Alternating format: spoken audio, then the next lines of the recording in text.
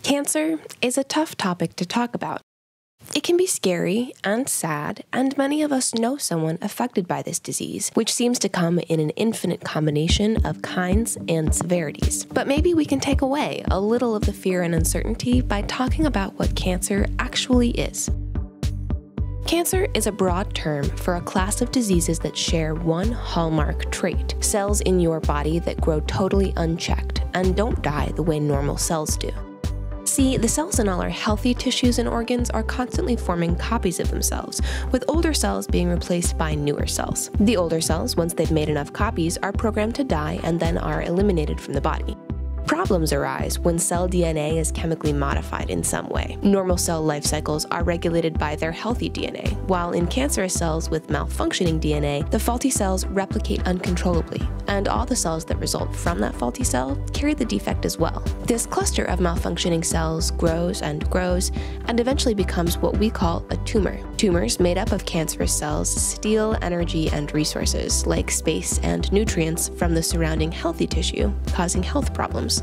Cancerous cells can also become metastatic, meaning they can spread through the blood or the lymphatic system from the tissue of origin to other parts of the body, causing other tissues and organs to form tumors and become cancerous as well. Some cancers are the result of genetics.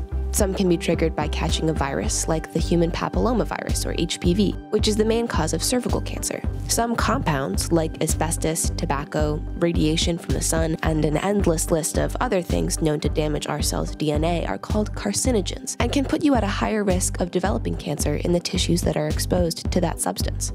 It's important to remember, though, that you can't catch cancer from someone who has it. That's not how it works. Some of the world's best minds are devoted to how we deal with cancer, and the most common treatments are surgery, which removes tumors from the affected area, chemotherapy, which uses targeted chemical compounds to kill cancer cells, and radiation, which uses high-energy radiation waves to kill the cells that are out of control. Researchers are always looking for new and better ways to treat or even prevent cancer.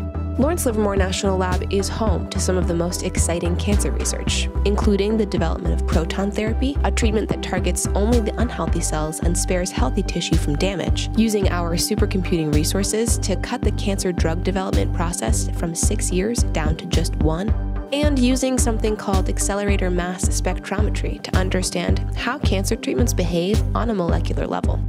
All of which we'll continue to cover in upcoming installments of the Cancer series.